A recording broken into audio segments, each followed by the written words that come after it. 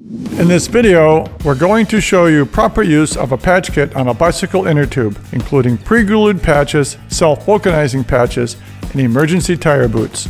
We'll also show you things to watch out for to avoid getting more flats in the future.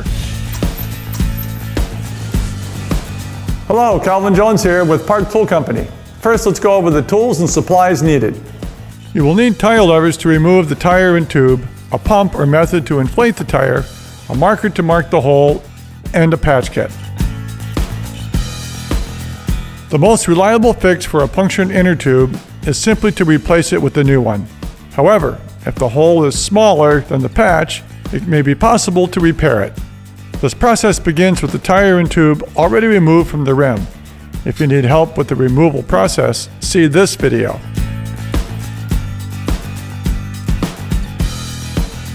If you have a flat, knowing the cause can help prevent future flats. So always inspect the components, the tire, the tube, and the rim. When possible, re-inflate the inner tube to at least twice its normal width and look for leaks. By overinflating the tube, you're allowing any small pinholes in the tube to become detectable. Listen and feel for air escaping the inner tube. Be sure to inspect the entire tube. In some cases, immersing the inflated tube under water will make the hole easier to find. If you plan to repair the tube, mark the hole and then deflate the tube. The type of hole tells us about how the tube was punctured and helps us prevent another flat. A small pinhole in the tube may indicate a puncture from a thorn or small wire. Feel carefully inside the tire body as you look for thorns, pieces of wire, glass, or metal.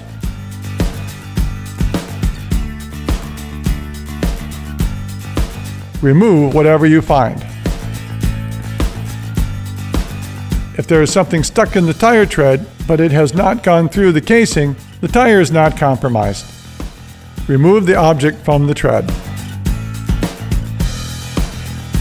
A single or pair of short cuts on the side of the inner tube indicate the wheel hit something while riding, such as a pothole or a rock. These are called snake bites and can also be the result of running too low of air pressure. A blowout often appears as a large shredded hole. The tube may have poked out through a rip in the tire casing. A blowout can also be caused by an improperly seated tire. With the tube outside the tire, it has no support and it blows out. This type of blowout looks like a long horizontal slit. If there's a rip in the tire's casing, the tire should be replaced as soon as possible. As a temporary fix, you can use the Park Tool TB2 tire boot. Peel the backing and apply over the damaged area. If you have inspected the tube and find no holes, it is possible the leak was at the valve core. Put some soapy water on the valve and inspect for any bubbles. Schrader valve cores and removable Pester cores can be tightened using a valve core remover such as the Park Tool VC1. Finally, inspect inside the rim. Look for problems such as holes or failure of the rim strip. Here, the rim strip is damaged at an eyelet, meaning it will not support the inner tube under pressure. In this wheel, the spoke is a bit too long and is poking into the inner tube.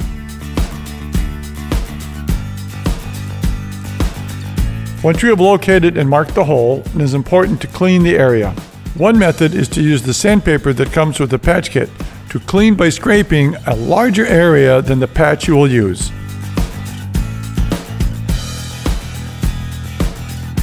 When possible, wipe the area clean using solvent that doesn't leave a film, such as alcohol. Allow the area to dry completely.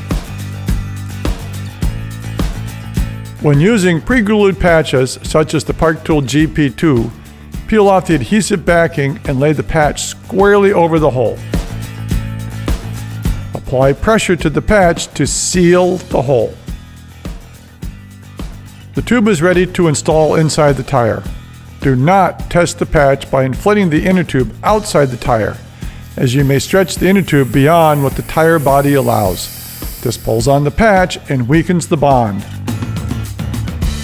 If you are using a vulcanizing patch kit, such as the Park Tool VP1, begin by puncturing the tube of fluid. Apply a thin coat of fluid. Use a clean finger or the back of the foil patch to spread the glue evenly around the area of the hole. Don't be in a hurry to stick on the patch. Allow the fluid to dry. This may take several minutes. Test by touching the very edge of the fluid. Peel off the foil from the back of the patch, trying not to handle the surface. Apply the patch to the tube centered on the hole. Apply pressure to the patch, especially around the edges. Leave the clear plastic cover on the patch. It reduces the friction and rubbing on the new patch. After a minute or two, inspect the bond of the patch to the tube, seeing that the edges look adhered to the tube surface. The tube is ready to be installed in the tire or packed away as a spare for the next ride. When packing repaired tube, bleed out the air as you roll it up. This keeps the size to a minimum.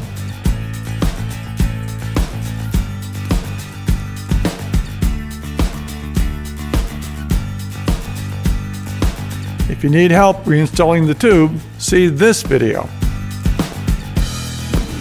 And that's the basic process of how to repair a bicycle inner tube. Thanks for watching, and be sure to subscribe for the latest videos from Park Tool.